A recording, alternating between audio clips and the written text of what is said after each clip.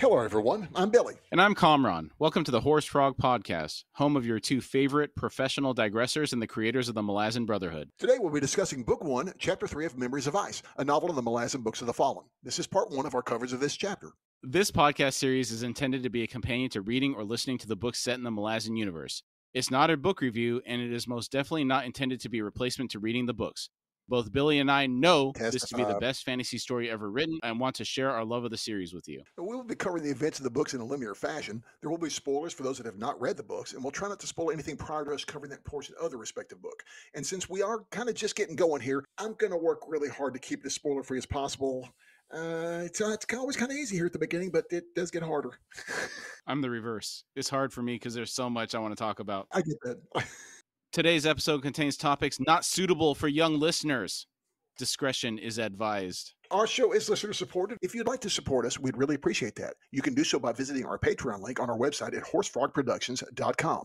Currently, we're posting ad-free episodes on Patreon weekly. Also, we'd really like to hear from you. Send any feedback or comments to contact@horsefrogproductions.com. Last week, I had referenced a Dungeons & Dragons parody skit by a comedy troupe. I went and looked those audio clips up because I wanted to listen to them again. The comedy troupe are the Dead Alewives. I did include the links to the YouTube videos in our episode description last week. I will do so again this week. I highly recommend that you listen to them. They're only about 10 minutes long. Absolutely hilarious. They are. Billy, you hadn't heard them before. What were your thoughts? I thought it was funny. There is some truth to it for us D&D players, yes. All right, Chapter 3.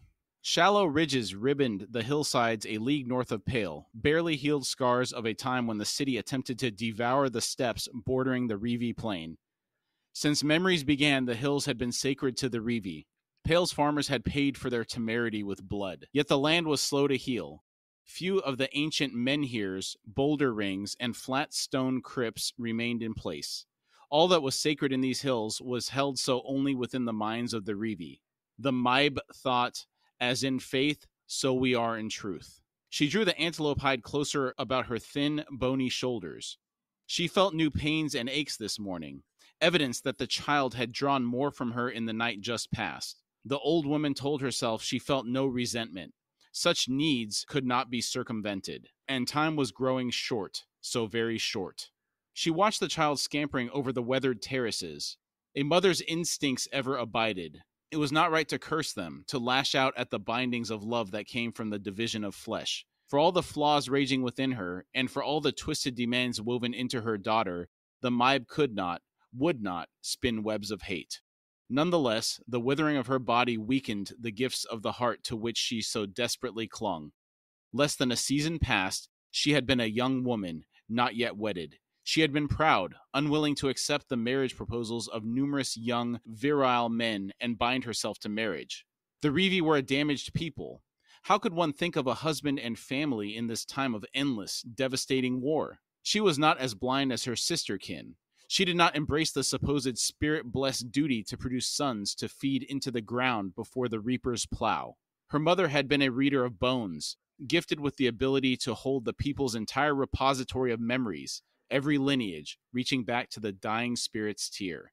And her father had held the spear of war, first against the white-faced Barghast, then against the Malazan Empire. This fatalistic view of the world sounds a lot like what the youth of today is feeling. I hear a lot of people saying they don't want to bring kids into this world because their outlook on the future is so dim. Yeah, it does sound very similar. And I'm sure this viewpoint rears its ugly head every so often in civilizations. Wouldn't you think so?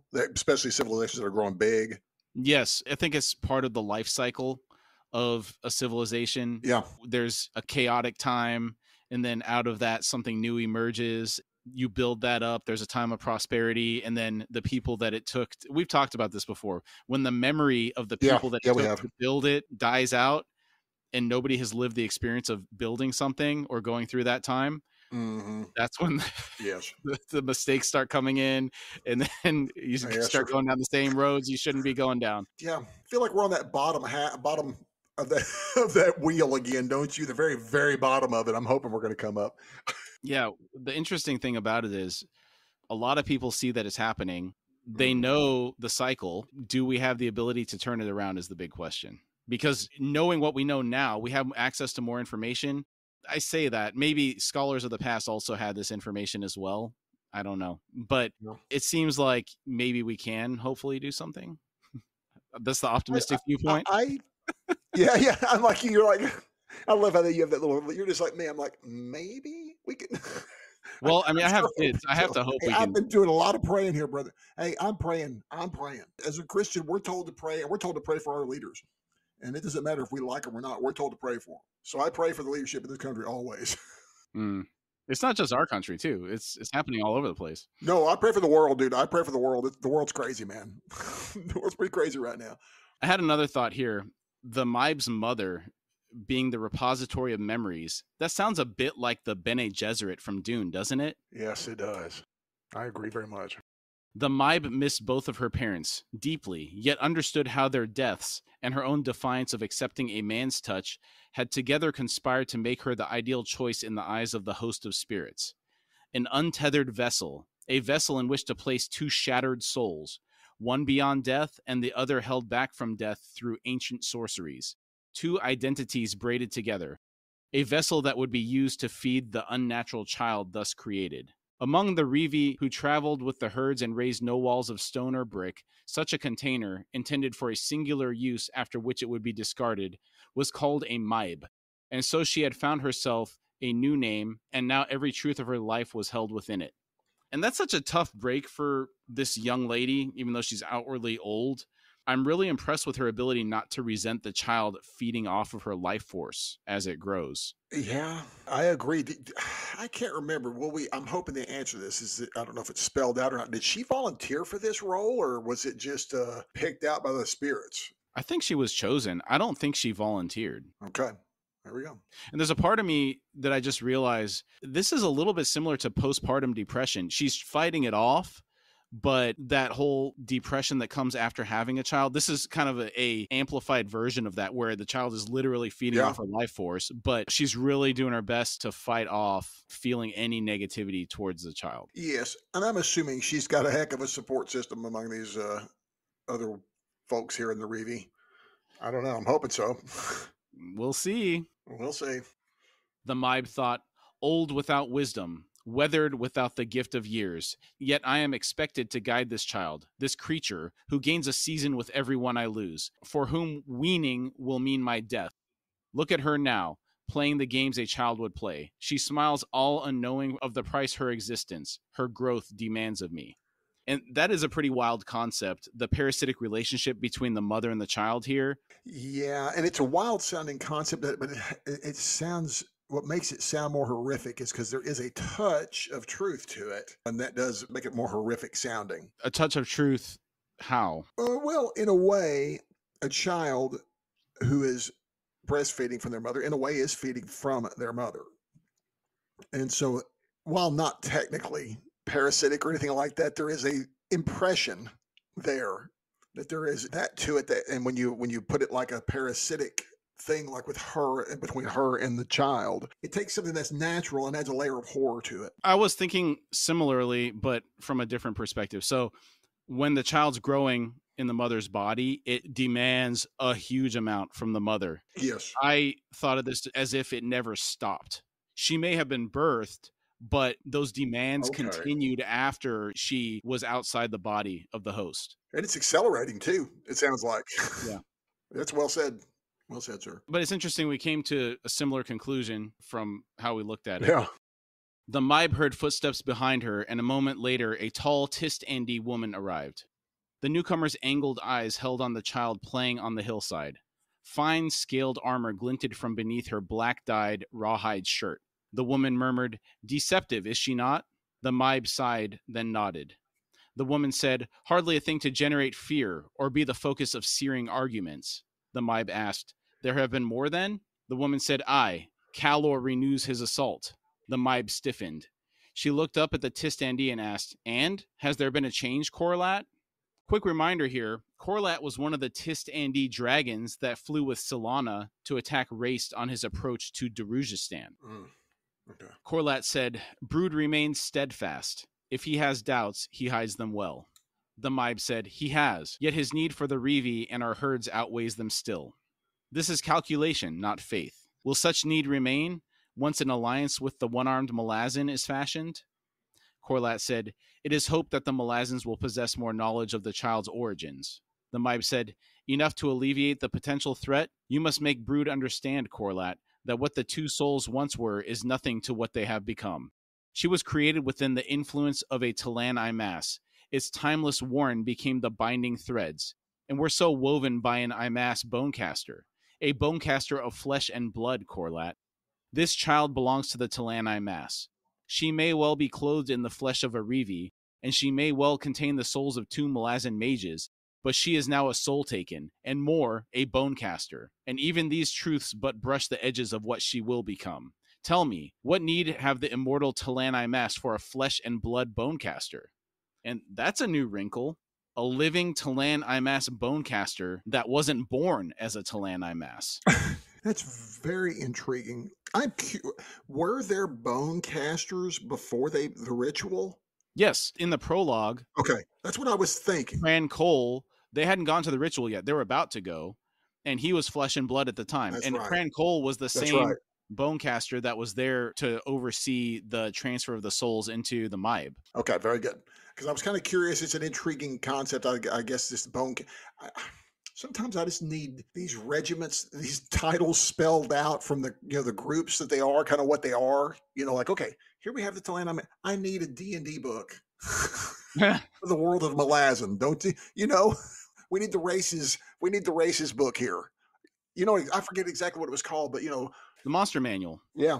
Basically, your monster manual. Yeah, I thought there was one about races too, but everything would be wrapped up in there. But yeah, the races are generally in the core rule book. Okay. You know what would be so sick? If they came out with a rule book, a written rule book for this. Oh my God. Oh. That would be fantastic. I would run a campaign for sure. I would join you somehow, Zoom, I guess. Oh, yeah. I would have to be part of that. You ready to go to 7 cities, Billy? Oh, absolutely, dude.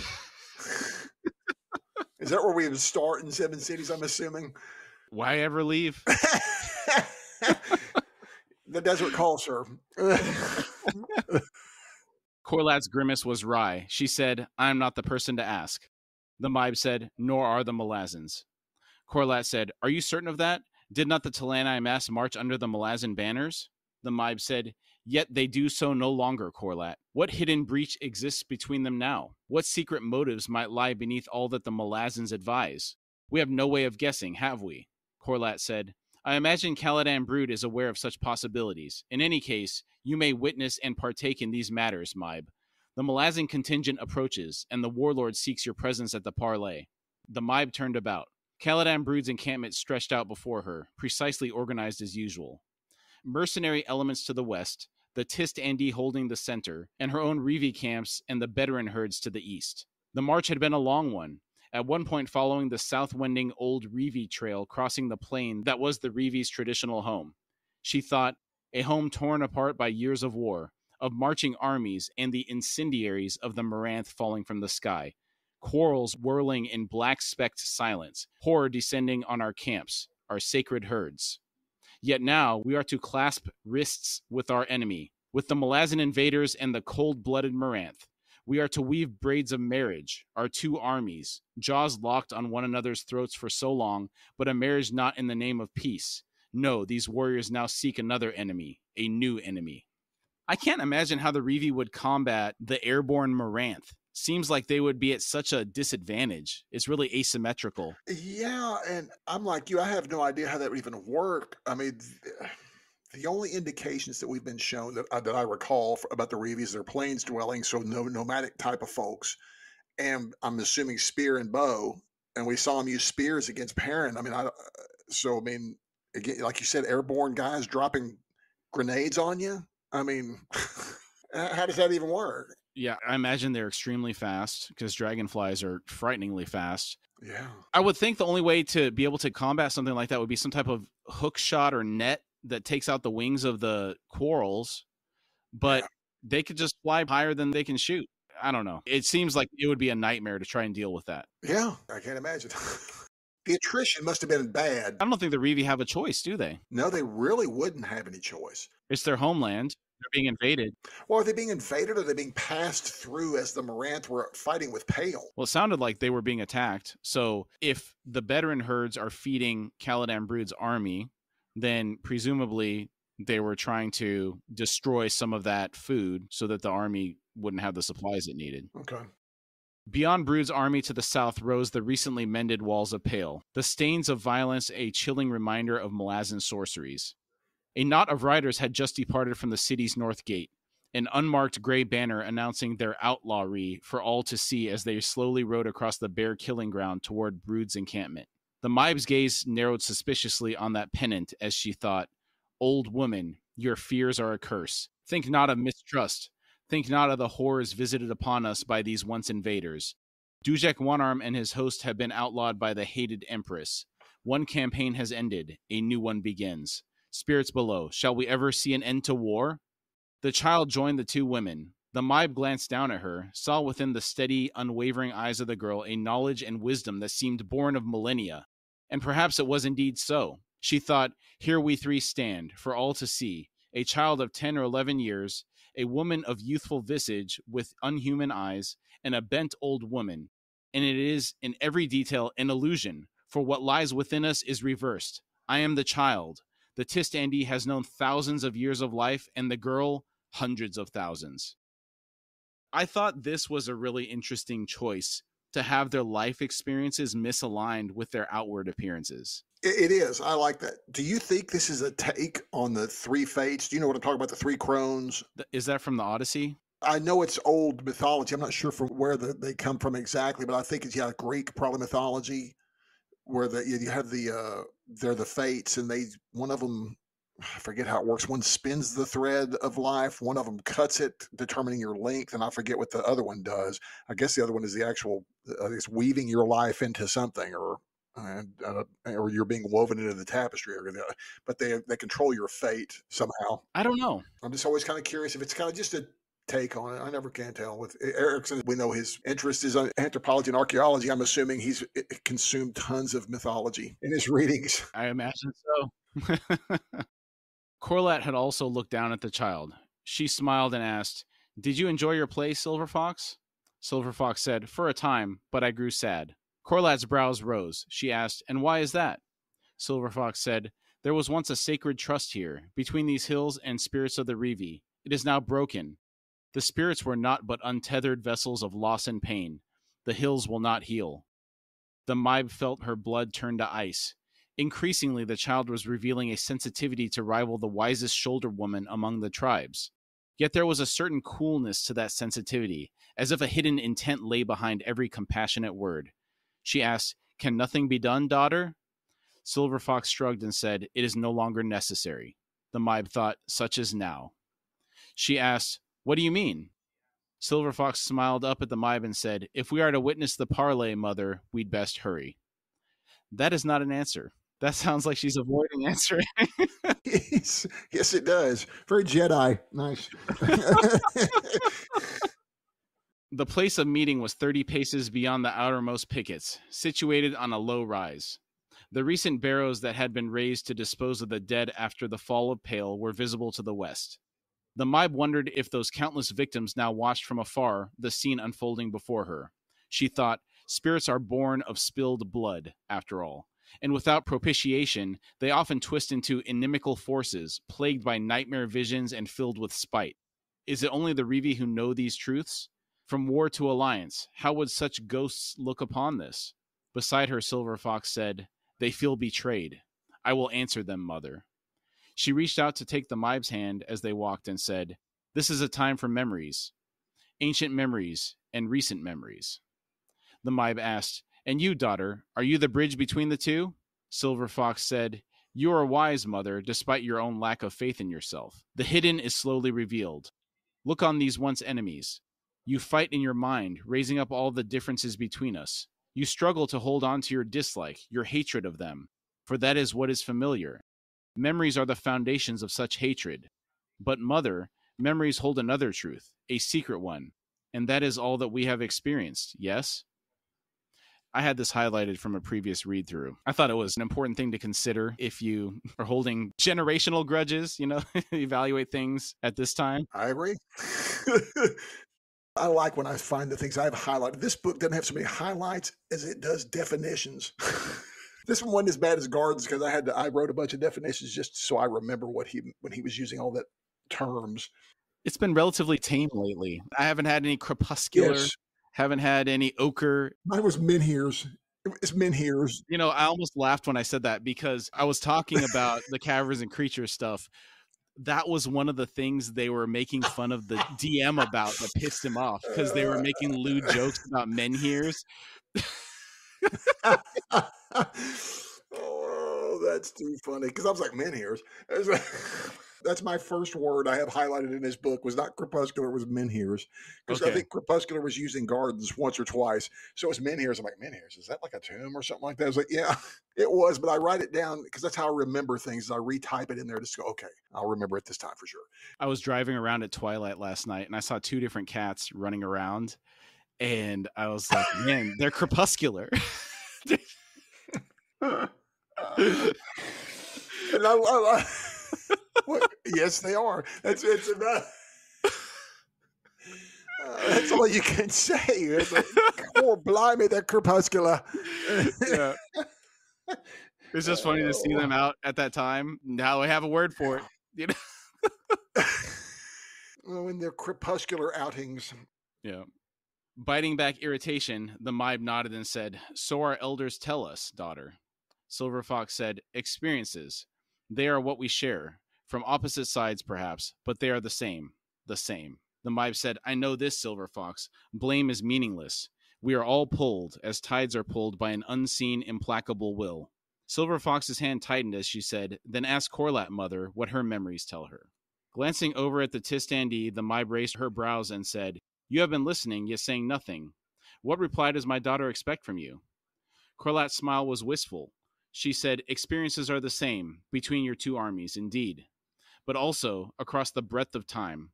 Among all who possess memories, whether an individual or a people, life's lessons are ever the same lessons." Corlat's now violet eyes rested on Silver Fox. She said, "Even among the Talani mass. Is this what you are telling us, child?" Silver Fox shrugged and said, "In all that is to come, think on forgiveness. Hold to it, but know too that it must not always be freely given." Silver Fox swung her sleepy gaze to Corlat, and the dark eyes suddenly hardened. She said, "Sometimes forgiveness must be denied." What are your thoughts on that sentiment? Are there situations where forgiveness should be denied? I am a Christian, and I don't believe that forgiveness can be denied, but justice can't be denied either. And these are not exclusive things. Am I making sense of the fact that, yes, I can forgive someone, but I also believe they should face justice? Okay. But let me ask you this. Justice I get, but the burden is on you to forgive them. Imagine the most horrific thing that could happen to you or someone you love. The burden's on you to forgive the person for doing it. Say it was malicious or, through some neglectful act, like drunk driving or something like that. Right. So sure.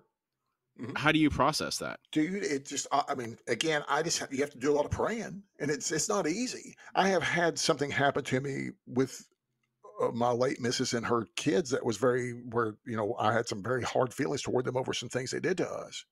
And it took me a long time to let it go.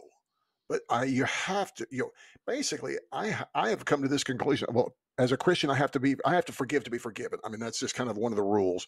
But number 2, before I was a Christian, I came to the conclusion I got to forgive because it's going to eat me alive. Because if I don't forgive people personally, all I do is hold on to anger. And it's not anger, it's hatred. It's active animosity and hatred. And with that, it does nothing but eat me alive. I can't deal with that. I mean, I just couldn't, I had to let it go. You just have to let it go. And you have to forgive to let go. At least. What if justice never occurs?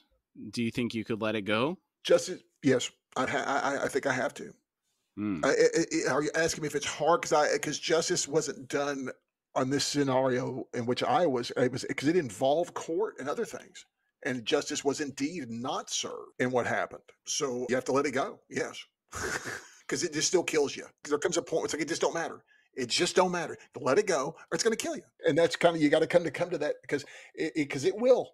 Or if it doesn't kill you, it's going to make your life miserable. So here's the thing. I guess for me, I have never had anything happen to me so bad that I'm in a position to have to go through that. But thinking on that, like how I would react, I don't know. You're right. It would be eating you alive, but also like the injustice that happened. I think the anger would just be there always. You know what I mean? Like to forgive the person and they never had justice. I don't know. For me, it just seems like a really difficult thing to try to deal with. It ain't easy.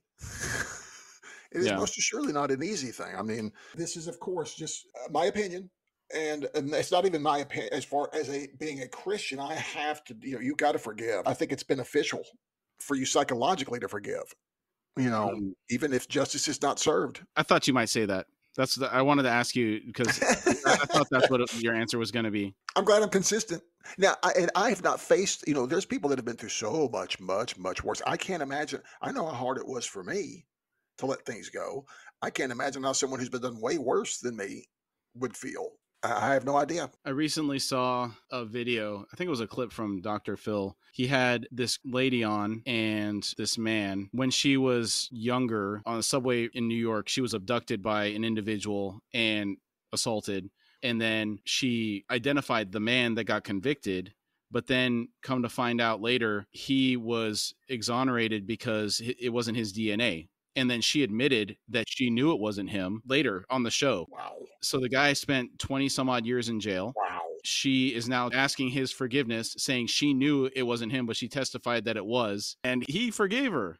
And I was like, man, this dude right here, I don't know if I could, knowing you're innocent and her coming and telling you that you sympathize with her from the perspective that she went through something horrific, but it's not right what she did to him. And so Absolutely I was trying to think of it from his perspective. I was like, man, I don't know if I had the strength to just, he must have done all his processing while he was in jail and probably. Oh, yeah. Yeah. He was an African-American gentleman. I'm assuming he was Christian. And I was like, man, he must have thought about this a lot and been prepared. Yeah. Oh, yeah. Forgave her years ago. Jail's a lot of time to think. Yeah. That's rough, man. That's bad. That's real bad. Silence followed. The Mibe thought, "Dear spirits, guide us. This child frightens me. Indeed, I can understand Calor, and that is more worrying than anything else." They came to a halt far to one side of the place of parley, just beyond the pickets of Brood's encampment. Moments later, the Malazans reached the rise. There were 4 of them. The Mibe had no difficulty in recognizing Dujek, the now renegade High Fist. The one-armed man was older than she had expected, however, and he sat in the saddle of his roan gelding as would a man pained with old aches and stiff bones. He was thin, of average height, wearing plain armor and an undecorated standard-issue short sword strapped to his belt. His narrow hatchet face was beardless, displaying a lifetime of battle scars. He wore no helmet, the only indication of rank being his long gray cape and its silver-wrought fastening. Real quick, I wonder if any of those scars on his face came from Bolt. I know Bolt's horse took his arm. Yeah. Kind of makes you wonder, maybe some of those other cuts on his face came from that too. Could very well be from that fight. Yeah, that's right. R.I.P. Bolt. R.I.P. Bolt. Man, what a great guy. Uncle. At Dujek's left side rode another officer, gray-bearded and solidly built. A visored helm with a chain camail disguised much of his features, but the Mibe sensed in him an immeasurable strength of will. He sat straight in his saddle, though she noted that his left leg was held awkwardly, the boot not in the stirrup. The chain of his calf-length hauberk was battered and ribboned with leather stitches. That he sat on Dujek's unprotected left side was not lost on the Mibe. To Dujek's right sat a young man, evidently an aide of some sort. He was nondescript, yet she saw that his eyes roved ceaselessly, taking in details of all that he saw. It was this man who held the outlawry pennon in one leather-gloved hand. The 4th rider was a black Maranth, entirely encased in chitinous armor, and that armor was badly damaged. The warrior had lost all 4 fingers of his right hand, yet he continued to wear what was left of his gauntlet. Countless sword slashes marred the gleaming black armor. This last guy intrigues me. We don't know nearly enough about him. Yeah, I agree, especially because the Maranth are so intriguing because they're always armored up, It's kind of like the Mandalorians, What's going on under there? Who are you fellows? That is a great comparison. I've never thought about it until now.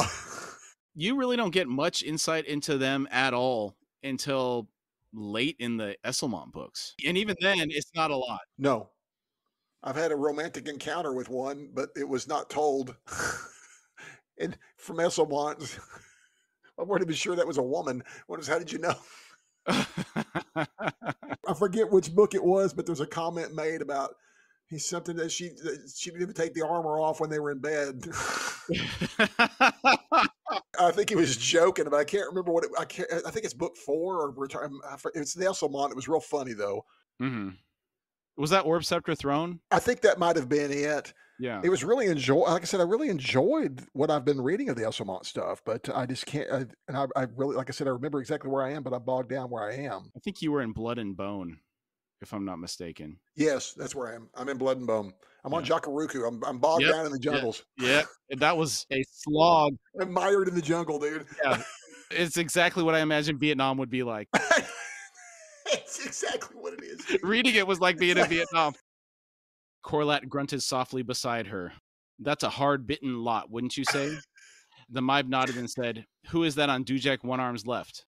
Corlat gave a wry smile as she said, Whiskey Jack, I would imagine. Cuts quite a figure, doesn't he? For a moment, the Maib felt like the young woman that she was in truth. She wrinkled her nose and said, Reeve aren't that hairy, thank the spirits. Corlat said, even so. The Maib said, aye, even so. And the Bachelor Malazan edition starts. Joking aside, it's funny to get this perspective on Whiskey Jack. Thus far, we've largely seen him presented from a leadership and soldiering perspective. Right. To get the female side of it is certainly different. You know, I forgot that the ladies here thought that he was pretty easy on the eyes. I imagine it's like a rugged lumberjack-ish thing where he's bearded and he looks very capable. If George Clooney really was as rugged as he looked when he looked at rugged roles, or Brad Pitt. Well, I've never pictured George Clooney as rugged. Brad Pitt, the character he played in Once Upon a Time in Hollywood, he looked pretty beefed up for that. He was rugged in Fury. Oh, yeah, dude. He's pretty rugged. He's rugged looking at that. So what a role, man. I need to see that. That's a good movie. I need to see that. I love that movie. It is so good. It's so ominous. The soundtrack on that it is a great soundtrack. It really sets the tone of that movie well. Yes, it does. Silver Fox spoke. I would like him for an uncle. The two women looked down at her in surprise. The Maib asked, an uncle? Silver Fox nodded and said, you can trust him. While the one-armed old man is hiding something, well, no, they both are, and it's the same secret, yet I trust the bearded one anyway. The Moranth, he laughs inside, always laughs. And no one knows this. Not a cruel laugh, but one filled with sorrow. And the one with the banner. Silver Fox frowned and said, I am uncertain of him. I think I always have been. That wording is suspicious. Uncertain of him and always has been. Yeah, always has been. That's a very strange turn of phrase, wouldn't you say? Makes it sound like she knew him in the past. Yes, it does. The Maib met Corlat's eyes over Silver Fox's head. Corlat said, I suggest we move closer. As they approached the rise, two figures emerged from the picket line, followed by an outrider bearing a penniless standard, all on foot. Seeing them, the Maib wondered what the Malazans would make of the two warriors in the lead. There was Barghast blood in Caladan Brood, reflected in his tall, hulking form and his wide, flat face. And something else besides, something not quite human. The man was huge, well matched to the iron hammer strapped to his back. He and Dujek had been dueling on this continent for over 12 years, a clash of wills that had seen more than a score pitched battles and as many sieges. Both soldiers had faced dire odds more than once, yet had come through, bloodied but alive. They had long since taken the measure of the other on fields of battle, but now finally they were about to come face to face. Can you imagine meeting your enemy of 12 years? Would they be built up in your head, or would you have their measure by then, you think? I would like to think that what we know of One Arm and what we will come to learn of Brood, I think that they've got a pretty good measure of each other. I wonder what they think each other look like in advance. That's a good question. I was thinking about it from the perspective of people have never seen us on video, so they don't know what we look like. And after listening to us for several years, we might do a live stream one day or something, and then they're going to be like, these people look nothing like what I thought they'd look like. I know it. So I was thinking, well, like they say, I got a face built for radio. So I was thinking, I wonder if it's similar. Granted, they know each other because they've fought each other and they know how they're going to react in situations for 12. Right. But actually Right. meeting each other, I guess Dujek probably has likely seen some historical texts about what Caladan Brood looks like. And Dujek is named Dujek One Arm. So it's like, okay, that's kind of descriptive. Maybe that's enough. Right. The guy with the one arm, I'm sure that's Dujek. And I'm assuming that between these guys, they have some of the finest intelligence agencies amongst themselves on the planet. So I'm assuming they have a pretty good knowledge of what they kind of look like before. At Brood's side strode Calor, tall, gaunt, and gray. His full-length surcoat of chain glittered in the morning's diffuse light. A plain bastard sword hung from the iron rings of his harness, swinging in time with his heavy steps. If any player in this deadly game had remained a mystery to the Maib, it was the self-named High King. Indeed, all the Maib could be certain of was Calor's hatred of Silver Fox, a hatred bred of fear, and perhaps a knowledge that Calor alone possessed, a knowledge he was unwilling to share with anyone.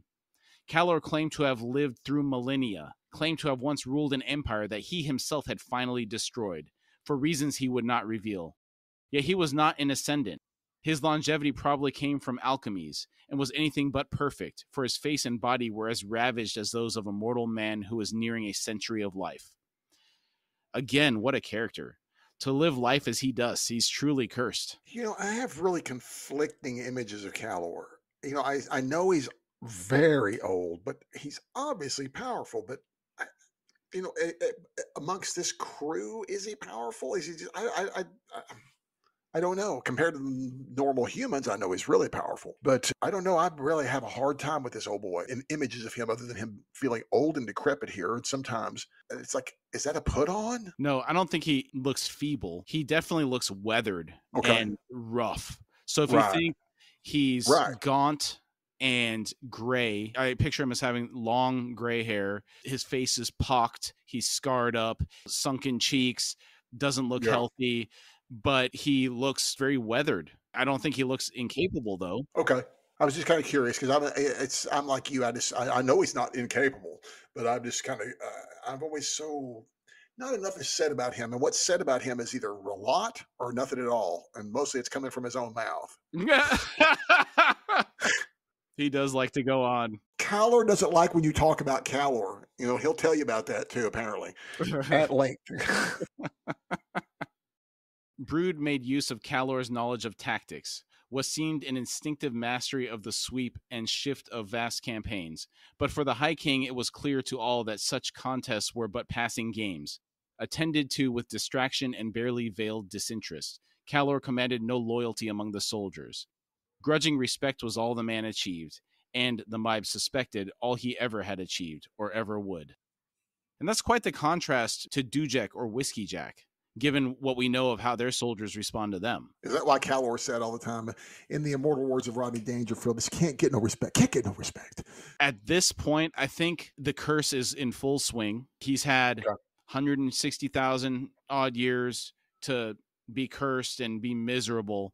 Prior to that, I think he was just sociopathic. Right. He doesn't care about anybody. They're a means to an end for him. I guess since he doesn't care about people, you're generally not going to get respect. It's going to come through fear instead of loyalty. Yes. This is a question that's an odd one here. Do you think that may be one of the benefits of ascendancy over this curse? Is that with ascendancy, you may at least have a little bit of, joy left in life? Whereas Calor, it's the thrill is gone. There ain't never going to be no thrill, but I'm stuck with it. The curse is he'll never succeed, and everything he builds will turn to ashes. That's true. Okay.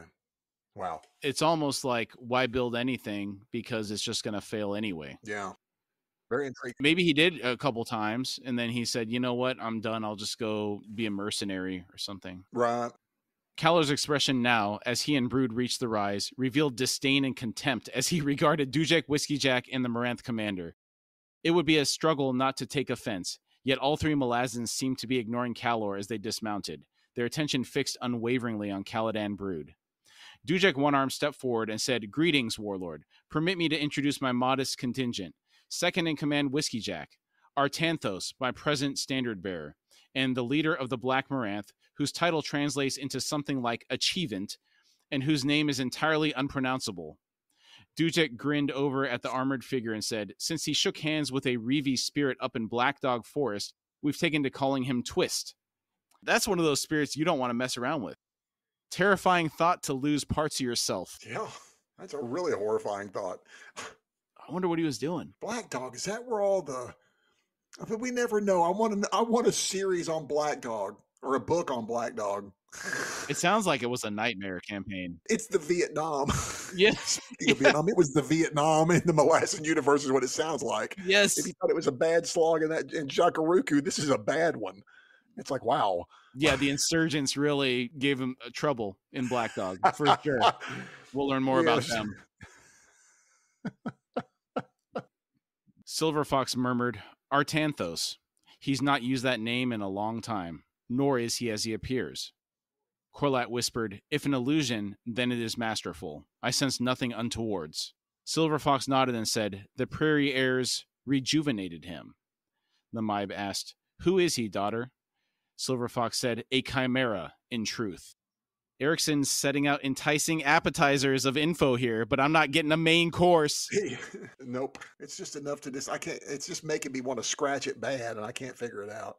Yeah. Between the info about Twist and then this stuff going on with Artanthos, I was just like, man, he's got me wanting more. And this whole chapter's riddled with this stuff. Like these little, it's like, dude, will you just speak your mind and quit just dropping these little crumbs?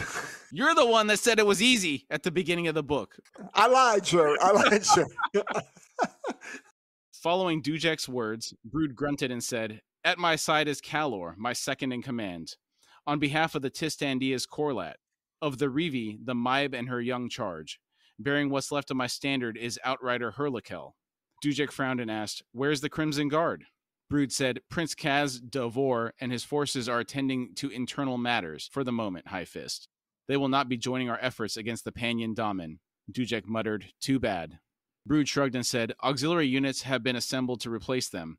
A Saltoan horse regiment, 4 clans of the Barghast, a mercenary company from One-Eye Cat, and another from Mott. Whiskey Jack seemed to choke. He coughed, then shook his head. He asked, that wouldn't be the Mott Irregulars, Warlord, would it? Brood's smile revealed filed teeth. He said, aye, you've some experience with them, haven't you, Commander? When you soldiered among the bridge burners. Whiskey Jack said, they were a handful, though not just in a fight. They spent most of their time stealing our supplies, then running away, as I recall. Kalor said, a talent for logistics, we called it.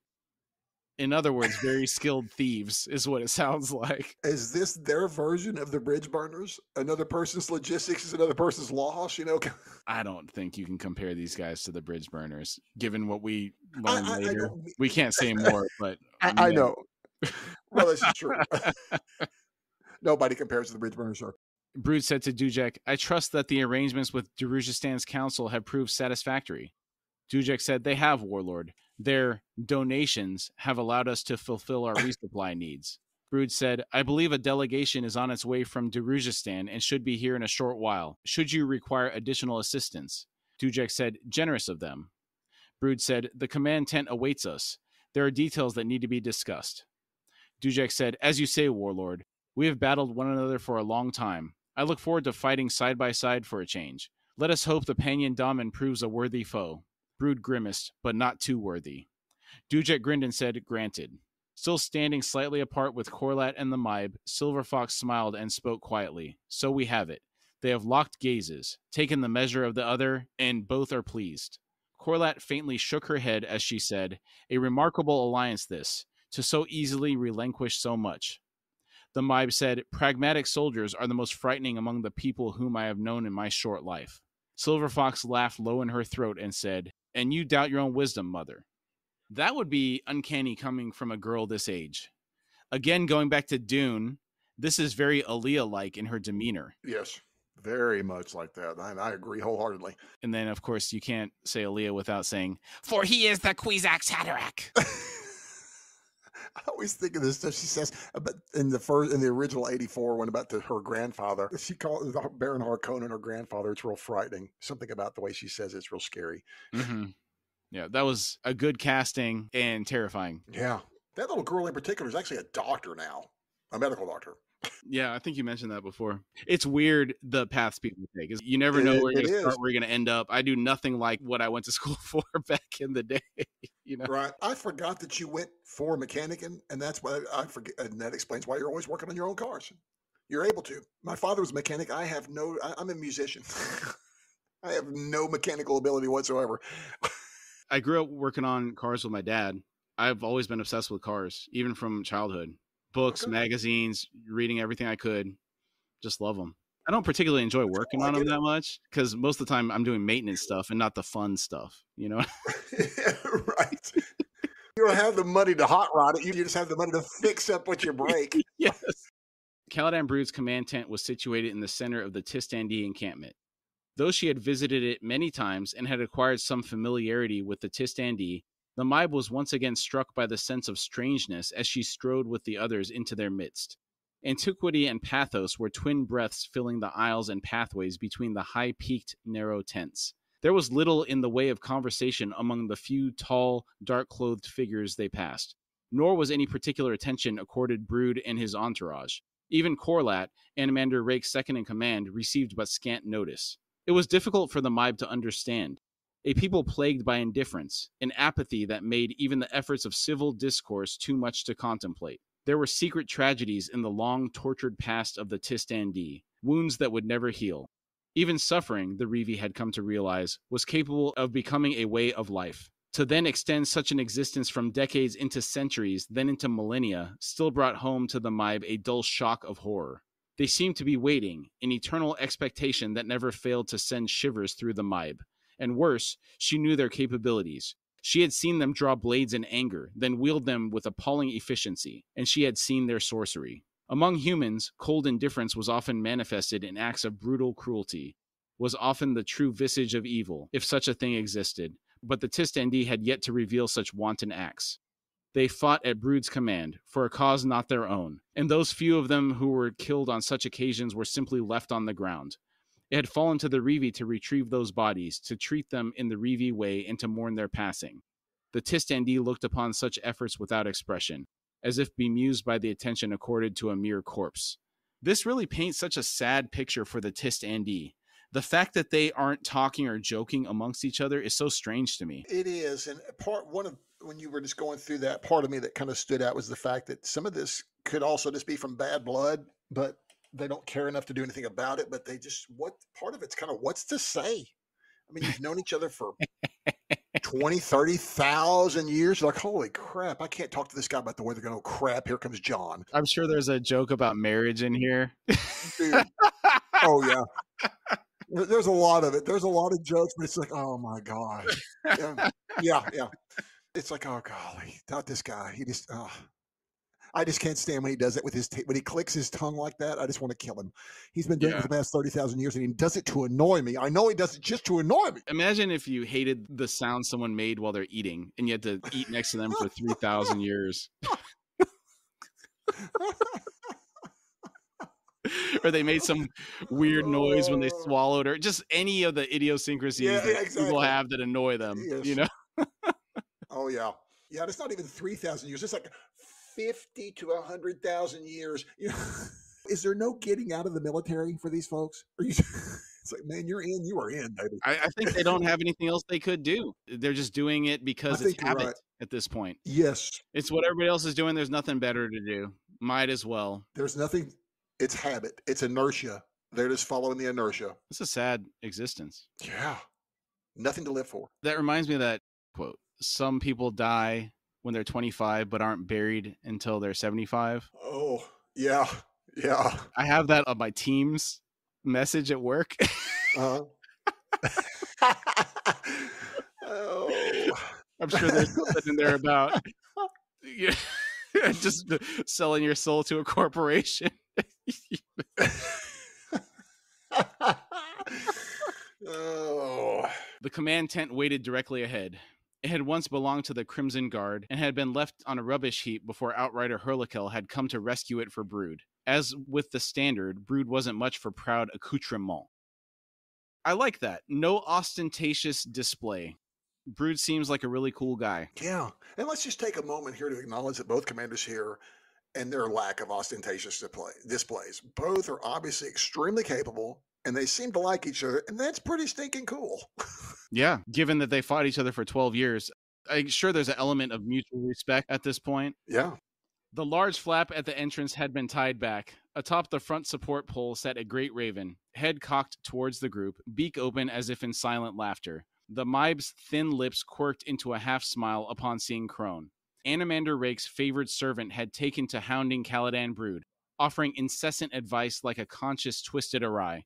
Crone had tested Brood's patience more than once. The Mibe thought, yet Brood tolerates her in the same way he tolerates Animander Rake himself.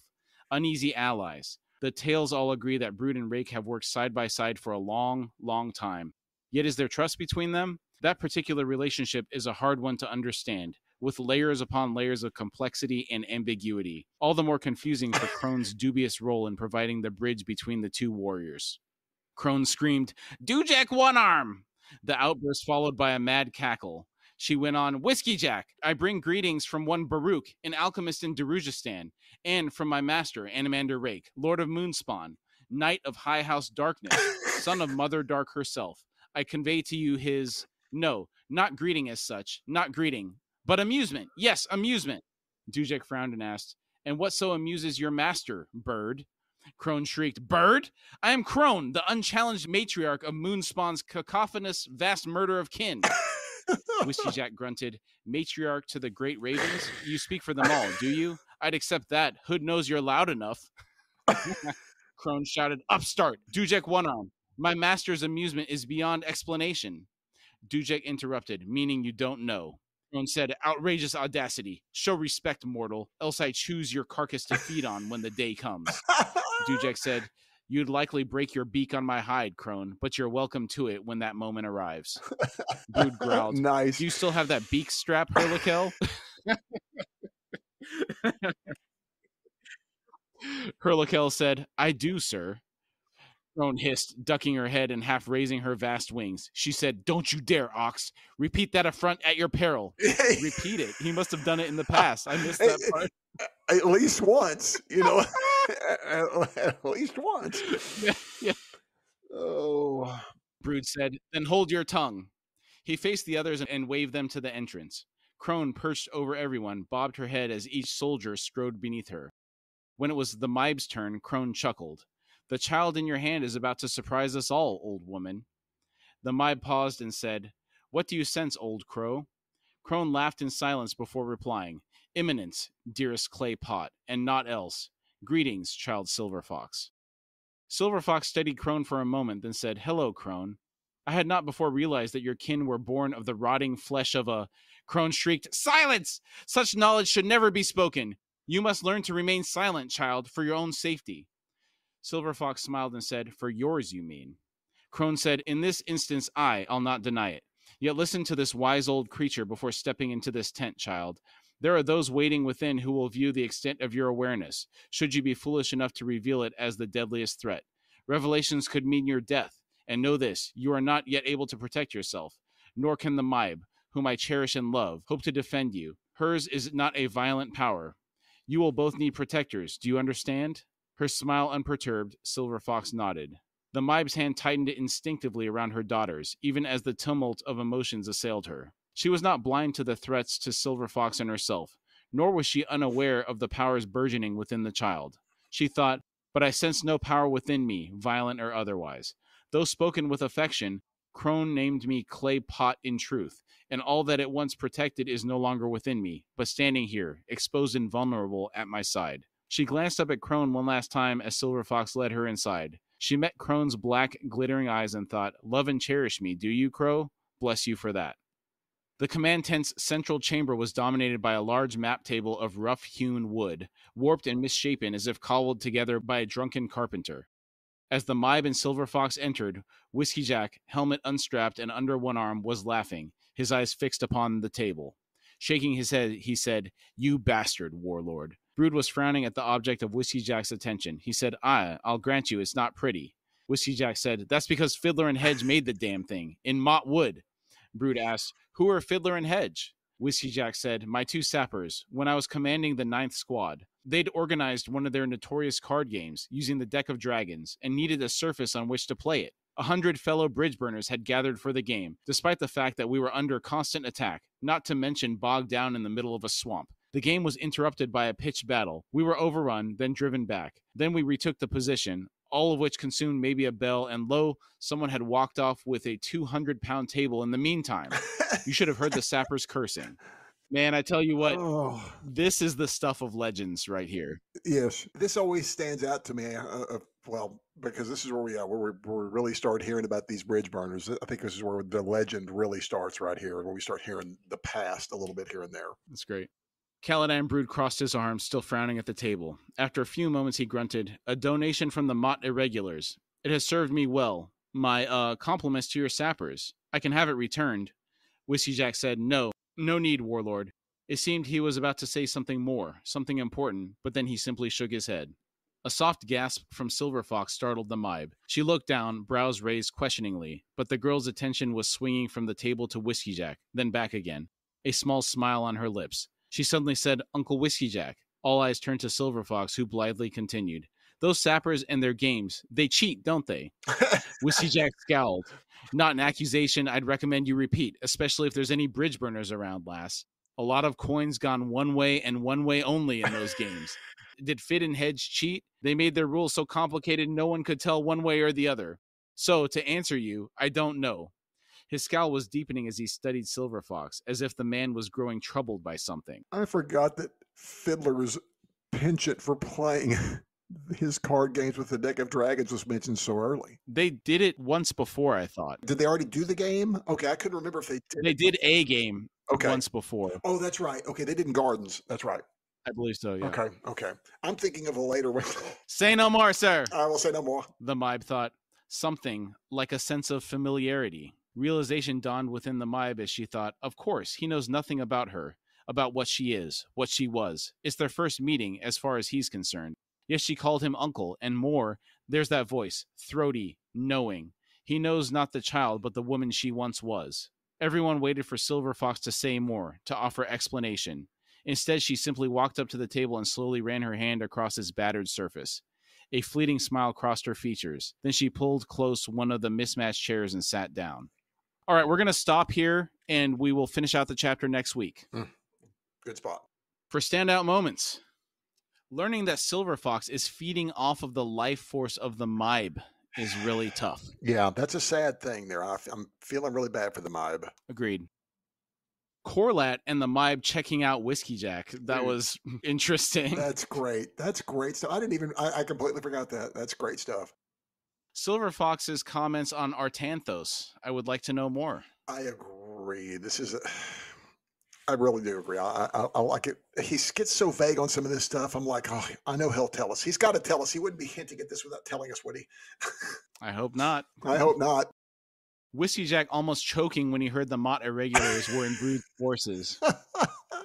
Love that. Dude, I cannot wait till we meet some of the Motts. Oh, good gracious.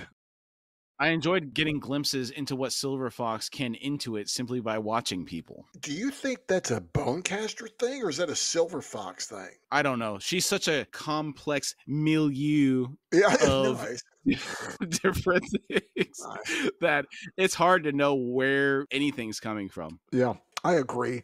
And another thing I kind of enjoyed also was, I don't know why this kind of touched me, and I mentioned it a little bit earlier, but the fact that something about Crone's sweetness to the Mibe is an intriguing thing for me. It paints Crone in a different light for me. It does. That kindness towards the Mibe. Yeah. Especially seeing what she's going through, it almost hints at some compassion, doesn't it? Very much. And it's very unexpected. I think that's why it strikes me, because we know nothing about Crone. What little we know is from Gardens, and we just know she's a powerful creature of some sort that is a crow. But other than that, I got no idea about her. But she struck me as kind of cold. Now here, this gives her some kind of warmth to her, very much so. A mother, maybe it's a mother to mother thing. I don't know. Yeah. Speaking of Crone, I enjoyed Whiskey Jack and Dewjack smack talking Crone. Oh, that's good stuff, man. Really good stuff there. Yeah, and then cherry on top is Brood threatening to strap Crone's beak closed again. Again, not the first time. Again, yes. And then finally, the story behind Brood's map table. Core memory, legendary. Yes, I agree. The table is a core memory for me, for sure. All right, great job tonight, Billy. Hey, great episode, man. You got any final thoughts before we drop off here? I just like all the continued intros as in here early in the book is these people, especially these folks like Dujak meeting Brood, who, we've known Dujak from Guards. We kind of, you saw him, we've interacted with him a few times. He said some things, some of my favorite lines, he'll pick up that sword, is that in a puddle of water? Or kind of those remarks like that. So we've gotten to know Dujak and love him and respect him. But I thought we would have a similar like of Brood if we ever got to meet him. And here we are, and I like Brood so far. So I just love it. What I remember of Brood from Gardens of the Moon, I liked him then as well. Yeah. Yeah. Nothing to dislike. So I like that we're now kind of these guys. I like it because they're getting together. It's like, okay, now we're getting together because we got to join together. It's like, yes, here we go. Here we go. All right. Thanks, everybody. We'll see you next week. See y'all next week. We thank you all for joining us today. Again, we really like to thank you for taking the time to be with us, and we've had a really great time talking about the topic today. If you would like to support our show, you can find us at HorseFrogProductions.com, where you can find our Patreon link. Depending on the platform you're listening from, it may also be in the episode description. And if you'd like to contact us through email, it's at contact@horsefrogproductions.com.